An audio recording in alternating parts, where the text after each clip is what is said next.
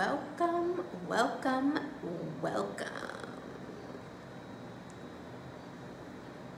Y'all know my lighting just be whatever. It is whatever, okay? But come in. Let me give y'all a few minutes and we're gonna dive right into this topic because a couple people asked after I put up that video. So yes, I'll wait. And I'm gonna move through this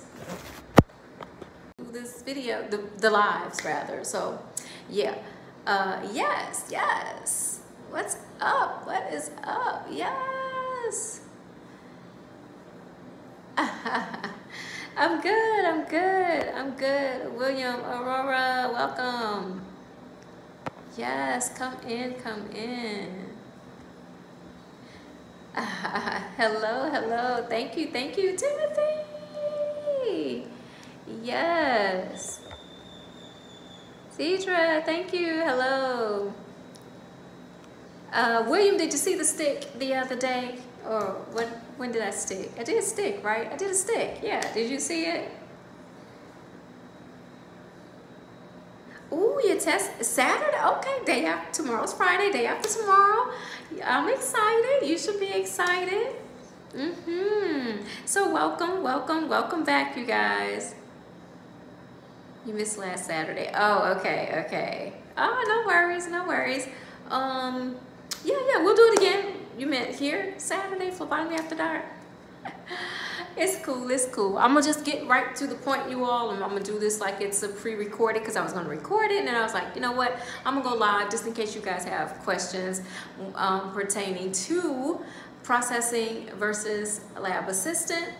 And because I was talking about apply for lab assistant, apply for processing, and a few people are reaching out like, well, what is processing? So first of all, if you're here, you're subscribed, hopefully your notification bell is turned on, all those good things. Did you get the notifications? A few of you here, so hopefully you got your notification.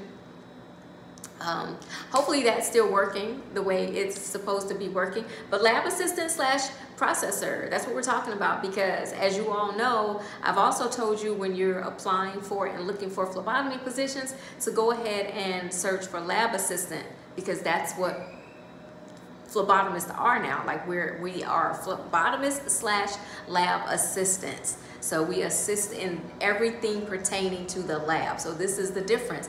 A lab assistant, you're going to be required to stick.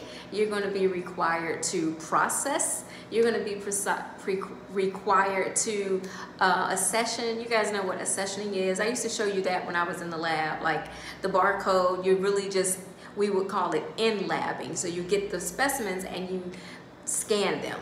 Basically, you scan the barcode against the scanner. I'm sure that's how it's still done, and that's accessioning. You're making sure that whatever's in this bag belongs to this person, and you're saying that it got to the lab at this particular time. Now that's what a processor does. So lab assistant, let's back up. Lab assistants, you're going to be on the floor. You're going to be everywhere. You're going to be, if you're in a hospital setting, this is hospital settings because processors are in hospital settings. Accessioners are in hospital settings, and a processor, accessioner, that's one title. Like you are processor / accessioner because you're processing and accessioning the specimens that come through for analysis. Laboratory assistant, this is your phlebotomy position. So for those of you who are out of school and you're searching, you can't get that job, that phlebotomy position, then you're going to search for processor or accessioner. Because lab assistants are, you're welcome, lab assistants are phlebotomists and they're doing everything. Yes, so lab assistants, you're answering telephones, you will use your phlebotomy certification as a laboratory assistant.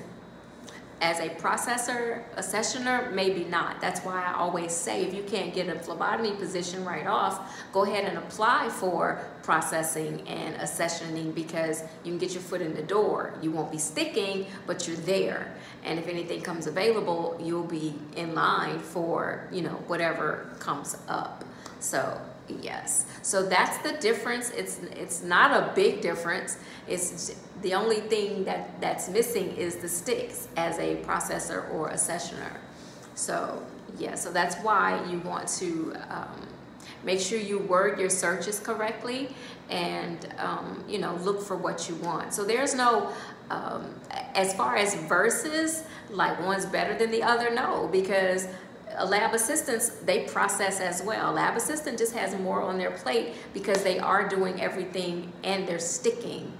Okay, whereas a processor, you're not sticking. A processor, you're just in core, what we call core lab. You're in the lab and you're emptying the tube stations, you're emptying the tubes, you're making sure that these, if they're blood cultures that come down, you're making sure that they go over to microbiology. If a type-in screen comes down, you're making sure that it goes over to blood bank. And as a sessioner processor, you're gonna have to know, remember your medical terminology. You're gonna have to know the different color tubes and what is what, okay? Because if something comes down or you receive something that's not right, it's gonna be up to you to know that, oh wait, that's not right. I can't send this these blood cultures to immunology. That's not where they're processed. So it's gonna be up to you to know where cultures go, where a pink top tubes go, if that's what they use as, you know, for blood bank or what have you. You get tubes with body fluids in them as well. Yeah, you seen that yet? You do. You get red top tubes, the 10 ml red top tubes with body fluid in them. So it's going to be up to you to know where they go. Processors, accessioners, you have to be, you know, you have to be mindful of the labels. The labels have to be correct, all of that. So that's what you are there to do. That's what you're there for as a processor slash accessioner. That's your main job. Lab assistant is part of your job, because if you're a lab assistant, more than likely you're going to be on the floor unless you were hired to, say, manage. We used to have windows, like there was a window at the lab. They still have windows at the lab, but if you were placed there to, say, do outpatient, okay, you're doing outpatients that walk into the lab, you have to register them, you have to stick them, you have to process their blood, you have to do everything for that particular patient. Bam, it's, you know, it's like a clinic slash hospital, because that's outpatient clinic, right? So you do all of that as well. You do the patients if they come through, and then you also accession and you process. So that's the difference. So and if you're looking for phlebotomy and you're like, oh wow, I have to do all of that, yes, as a lab phlebotomist slash laboratory assistant, yes, you have to do all of that. So, you know, weigh your options. What do you want to do? Are you ready to do that? Or do you want to ease into the laboratory easily and calmly and just process for a minute and see what a laboratory assistant slash phlebotomist really does? And then you might say, oh wow, I might only want to be a lab assistant or phlebotomist part-time, you know? So don't hurry, don't rush to get into these positions, you know, until you know the difference.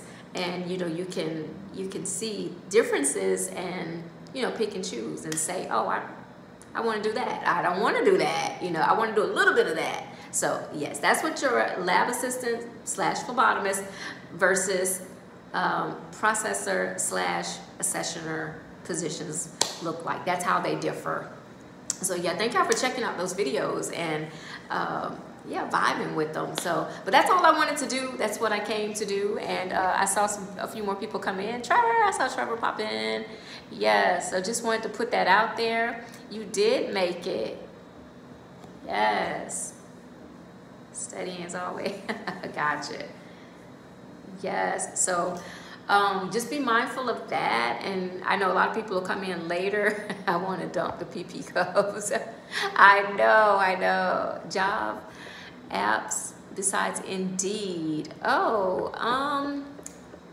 gosh, they're right on the tip of my tongue. I can't even call them out right now. Yeah, anybody can answer that question? I can't even remember. I used to know all of them. But I'll be back with some leads as well. So I do have some leads for accessioning, for processing, as well as phlebotomy and laboratory assistants. Now, I have a lot for California and a lot for Georgia. Okay, so I'm gonna give it a couple days, maybe a day. Most times I wake up in the mornings and have like a few. So maybe tomorrow I'll have some, because I did see something in New York and New Jersey. So if you guys come back, I'll give you all of that information. Yes, we will do that tomorrow. So I'm glad y'all caught me.